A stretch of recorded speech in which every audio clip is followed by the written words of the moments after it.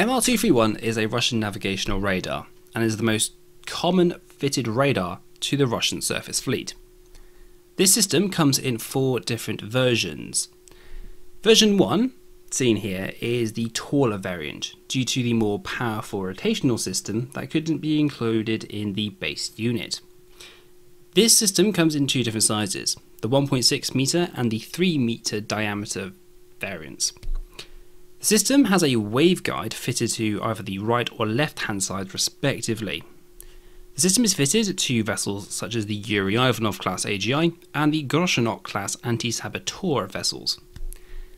Version 2 is a shorter version and the main radar fitted to the Russian surface fleet. It has a emitter that's about 1.5 meters in width.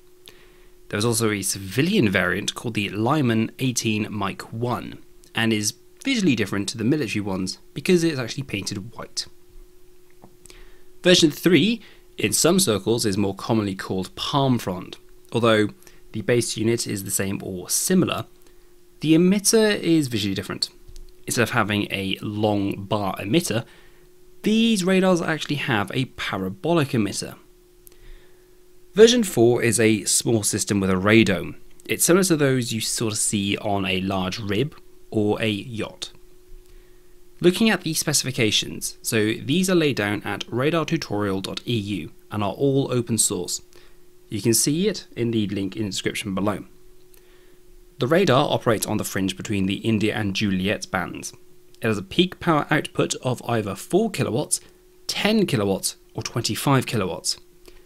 The radar has a range of about 35 to 48 nautical miles depending on the height of the emitter. The rotation speed is about 15 rotations per minute, or a single rotation every 4 seconds. I have left off the radar frequency, pulse repetition frequency and the pulse width, so if you want to see those, it is stated on the website.